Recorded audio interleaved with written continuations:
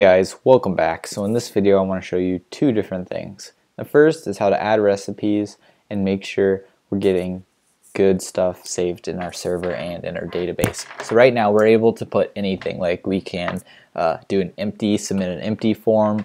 We can also pass in through Postman garbage JSON data, and our server will accept it, and it'll kind of mess up our application. So if we go to Postman real quick, we can see that if I post just this crappy old Bob object, which is definitely not a recipe, we just post it to our server, we send it, oh look, it takes it and creates a JSON object out of it and saves it in the database. But we don't want that at all, because that's not a recipe. If we go back,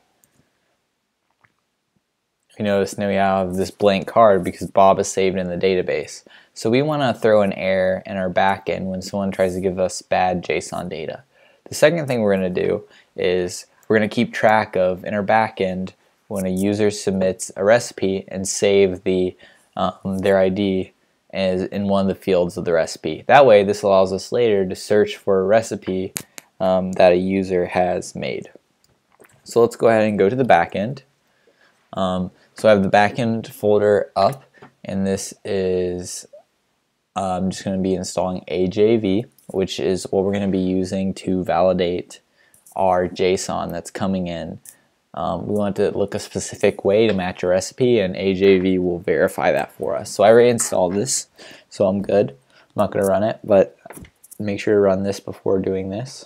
And then I'm just going to open up the services, recipe, and then hooks, and then process. And then I'm just going to do const AJV require AJV, and then I'm going to create an AJV object. And now here comes our schema. I'm just going to paste it in here. Now how I got this schema is I just took what I wanted the JSON to look like, and I pasted this into an online editor. If you just Google JSON schema converter, it was able to take the JSON I had and make this little schema for me. And this will verify our JSON. So if the JSON does not fit this schema, it'll throw an error when we try to validate it.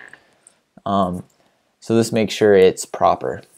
So we're going to do that down here in our hook function. But first, before we hook, we want to make sure to compile this so it runs fast. Validate is equal to ajv.compile. We don't want to run this every time. We don't want to compile the schema every time someone posts JSON, because we already know what the schema is. We can just do it once. And inside this function here, we can check if what they passed is valid JSON. So we'll validate. Passing in the hook.data, and if it's not valid, we're going to throw an error. So throw new error, invalid JSON.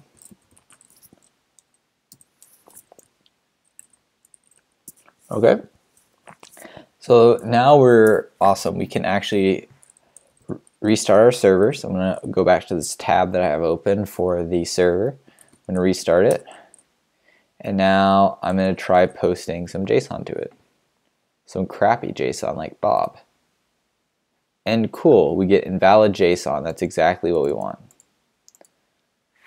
Now if I go back, let's try to add a proper recipe. So recipe 1, just do Timo. We have ingredient 1, ingredient 2, and I am a description. So try submitting that, and here, sure enough, it posted OK, and database saves it. That's exactly what I want. That's awesome. So now we'll get to the second part, which I want to do is first, in the backend, verify and authenticate users. So when they're creating a new recipe, making sure that the user is logged in for the backend as well, and also saving the users. So if we go back to our process, what we want to do is just save the user in the object as well. So the owner ID, which we'll get from one of the parameters, is user, and we can save their ID. What this will allow us to do is we now, for every recipe that we create, we save the user's ID into that recipe in the database. This will allow us to look up in our database all the recipes a specific user has made, which we'll use in the next video.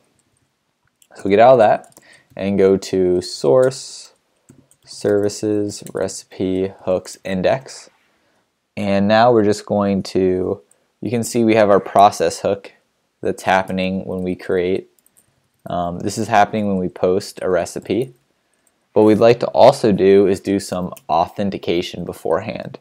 This is what we make sure a user is logged in before creating a recipe in the backend.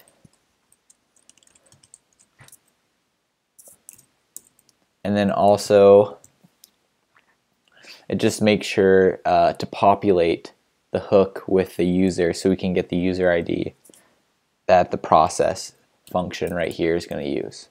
So I'm going to do auth.verify token. We're just going to do auth.populate user, and then auth.restrict to authenticated. Restrict to authenticated. Very nice.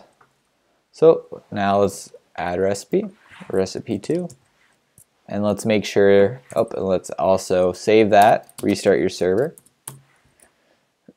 Now we're going to add this here and make sure this submits okay.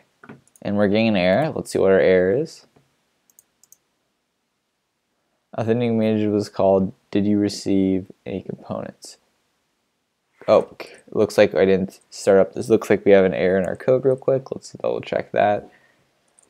So I tried to start and it broke. Looks like restrict authenticated is not a function.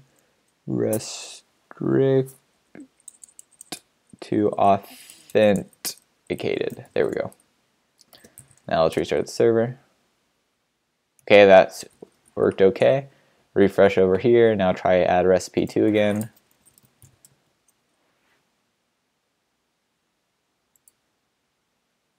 Oh, it looks like component will receive props. Did you mean component will receive props? Oh, we just slipped the E and the I.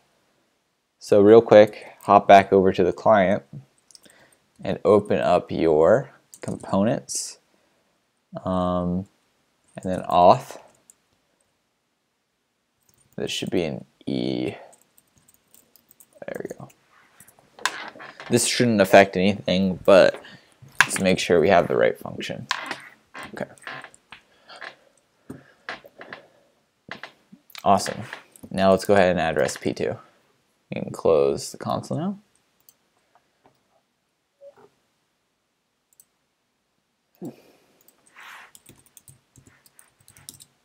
Submit. Very nice. So we submit the recipe and it's there. Let's make sure there's no errors. Nice. And if we look at a recipe object now, we can see we have a new field, the owner. So we can use this. And if we go back to React, so this is, just copy that. If we go back over to React, and we'll look up recipe. And we look at our user, we see we have the same ID here. If I paste, oops, let's paste it in here.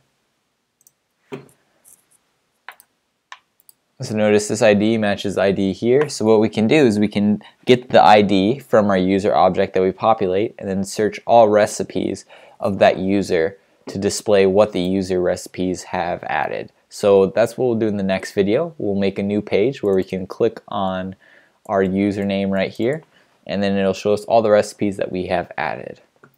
Alright, thanks for watching, guys.